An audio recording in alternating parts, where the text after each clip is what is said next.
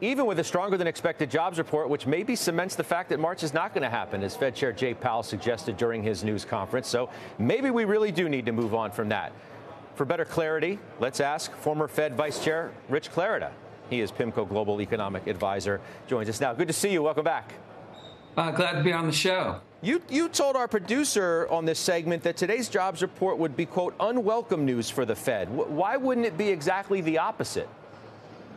Well, you know, the Fed's trying to engineer that soft landing, and I think in their mind, 350,000 jobs looks a little robust, in particular the tick up in average hourly earnings. I also think, however, that there are typically some seasonal factors in January, so I don't think this will carry a huge amount of weight, but they were certainly thinking of a little bit softer landing than you would get from this report. But did you have the idea that, you know, what was once we need to really hurt the job market from the Fed has clearly seemed to morph into look, we don't want to ruin a good thing, so it's a really delicate balance. It is, and and I thought the chair was very effective the other day when he indicated that the Fed welcomes a strong labor market. Evidence that we're going to be able to achieve the disinflation that they want. So the Fed actually likes a strong labor market, but they also want inflation to return to 2%. Were you surprised by what he said about no March, that he was as explicit or answered that question he was asked as explicitly as he did? I was a bit surprised in the press conference because a straight reading of the FOMC statement at 2 conveyed to me that he and the committee wanted that optionality. I'll give Jay Powell credit. He did say, I think, first person, I think it's too soon. So maybe the other 18 folks have a different view. But yeah, he certainly did convey his own thinking there. And for what it's worth, I agree with that. I just don't think we'll have all that much more data between now and March. And so if it made sense not to move in January, I think probably in March as well. Do you think it opens the door in any way to dissent, a more fractured Fed, if you will? The debate becomes more rigorous in the room? That could well happen. I think it's been remarkable how unified the committee has been through what has been a challenging period in terms of aggressive rate hikes. But I haven't really picked up on that too much in the speeches by the different officials. So I think it's probably too soon to worry about that. What makes sense to you then in terms of what's your own gaming this out? When does the first cut happen? I think especially after today, June is looking like a pretty sensible meeting to pencil in. At the June meeting, there'll be a set of projections. They'll have a lot more data by then. I think the committee has decided that they're done. The chair more or less confirmed that, and that they are discussing cuts. And so if I don't think it's March, it would either be May or June, and I would lead into June. How many do you think we get in total this year?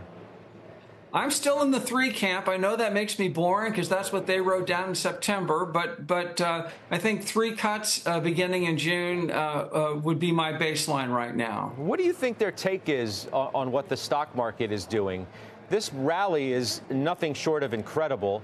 New highs, obviously, new record highs, and we're close. We're not that far away from S&P 5,000. Does that make them uneasy, nervous? What?